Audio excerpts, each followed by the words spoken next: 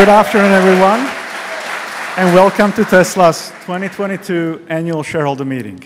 By 2030, we aim to sell 20 million electric vehicles per annum. And with that, please welcome Elon Musk. Welcome.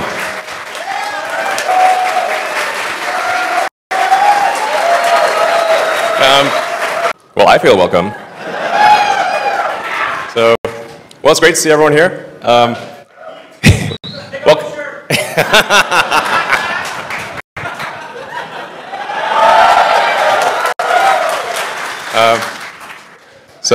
Welcome to Giga Texas. So it's like, what do you enjoy most in life? I really, being able to work with a super talented group of people and to create great products and manufacture those products and deliver them to people and make people happy from those products, that's one of the best things in life. So we're aiming to achieve a 2 million vehicle run rate by the end of the year.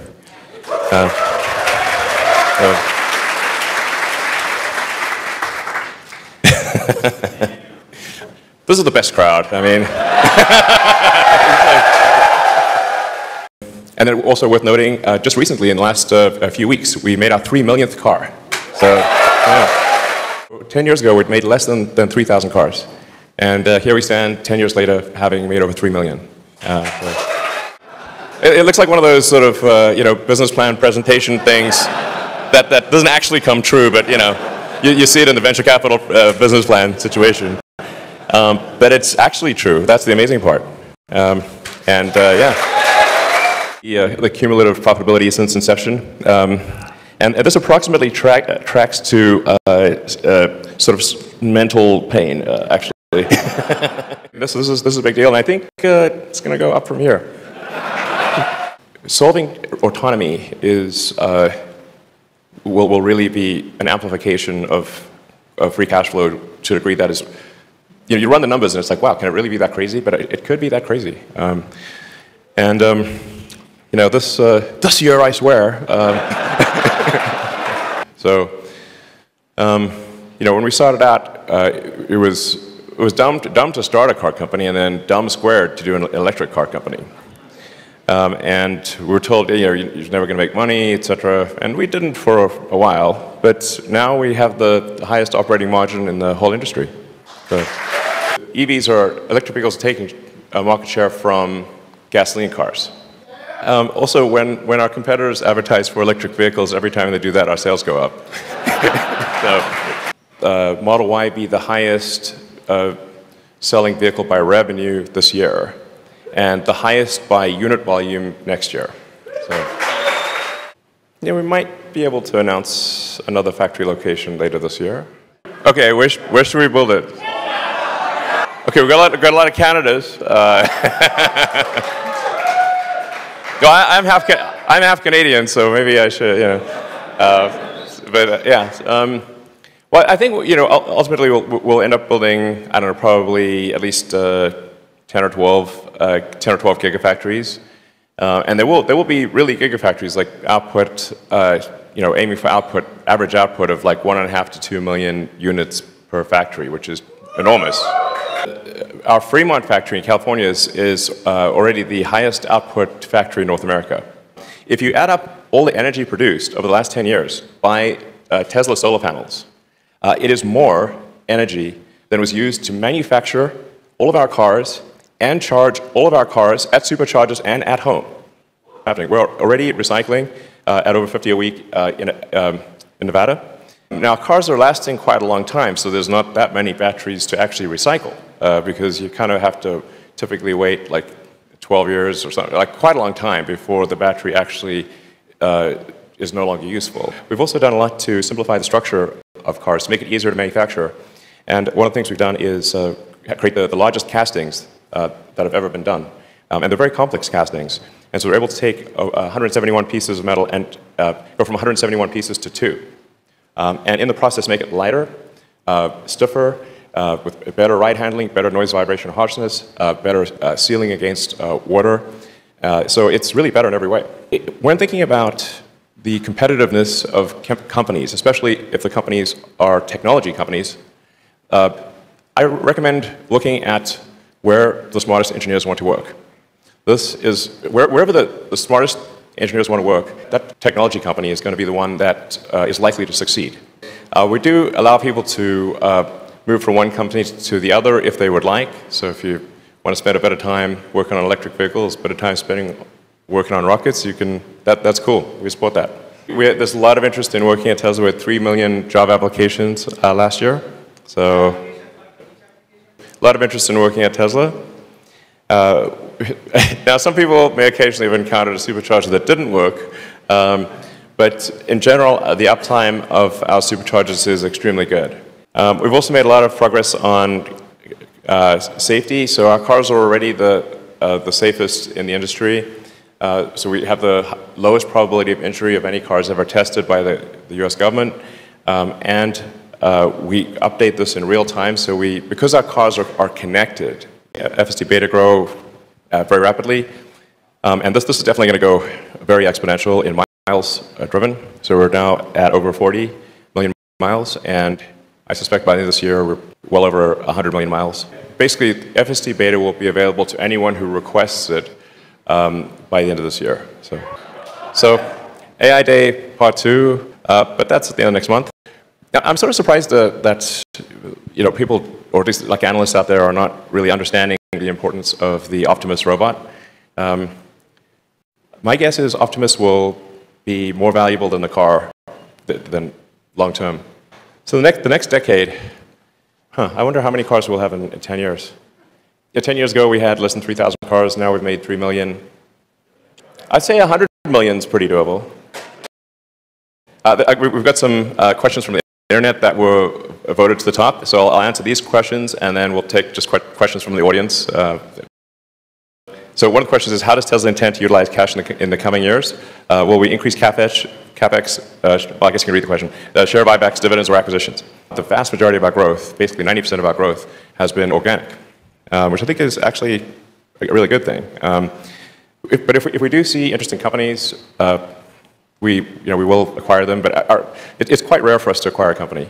But we are interested in companies that are very good at manufacturing automation, software, AI, manufacturing technology in general, that kind of thing. Depending on what our future cash flow looks like, I think a sort of share buyback is possible. I wouldn't want to commit to that, but well, let's just make sure that there's not some force majeure event somewhere. I think we want to make sure we have plenty of capital, and that future cash flow is looking very solid, and the world is relatively stable, and then I think share buyback is on the table. So how many factories are necessary to achieve 20 million vehicles? I think probably roughly a dozen. So we're aiming for 1.5 to 2 million units per factory. CyberTruck pricing, it was unveiled in 2019, and the reservation was $99. So, a lot has changed since then. The specs and the pricing will be different. I hate to sort of give a little bit of bad news, but I think there's no way to sort of have anticipated quite the inflation that we've seen. But what I can say is that the Cybertruck will be one hell of a product, and it's going to be like a damn fine machine. So, yeah. And we're tracking to be in production middle of next year from this factory. So we're going to be installing the production equipment. Starting the next couple months, we'll begin the installation. So aiming to be in volume production middle of next year. What could possibly go wrong in answering this question? Well, let me just say that I hope for peace and respect. 4680. We are making a decent number every week. I think we will be in high volume production by the end of this year. It's always difficult to predict. This is because a lot of new technology. What's the slope of the S-curve on ramp? And except that I'm confident we will get to the high production rate, but it's probably end of this year before we get confidently to a high production rate. But this does not affect our vehicle output. We actually have enough battery cell supply from suppliers to make 1.5 million cars this year. So it's not a constraint on output, but it will be important for next year. with peak inflation behind us. So the inflation question is interesting because we do get a fair bit of insight into where prices of things are going over time. Because when you're making millions of cars, you have to purchase commodities many months in advance. The interesting thing that we're seeing now is that most of our commodities, most of the things that go into a Tesla, not all, but I don't know, more than half, the prices are trending down in 6 months, 6 months from now. Now this could change, obviously, but the trend is down, which suggests that we are past peak inflation. My guess is that we are past peak inflation. We will have a recession. I think it will be a relatively mild recession for, I don't know, 18 months or something like that. It would be my best guess right now. And I think inflation is going to drop rapidly. That's my guess. Yeah, the Tesla robot essentially changing the economy. Like, how can we base an economy on automation? Look at how many cars are parked. Like, they're just parking lots full of cars everywhere because cars need a driver, and so most of the time they're doing nothing. Typically a passenger car is going to be like 12 hours a week or something like that of usage. If it's autonomous, maybe it can get to 50 or 60 hours of usage. You have the option of owning a car, using a car just occasionally when you want to use their car or they want to add or subtract it to the fleet.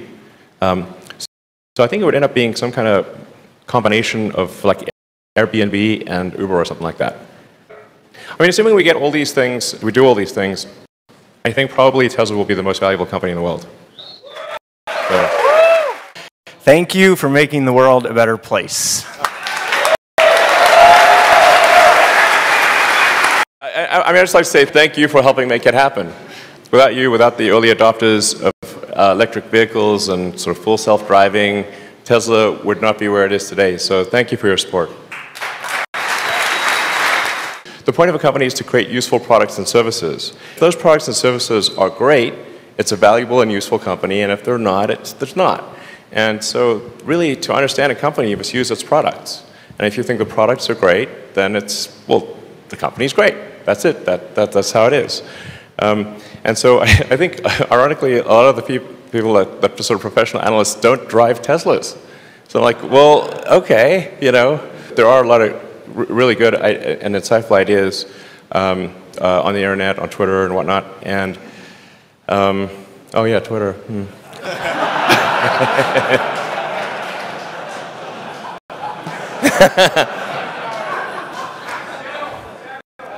But, so I guess sometimes people fret a little bit too much about this quarter or that quarter. But, if you're a shareholder, a company is really like the net present value of future cash flows.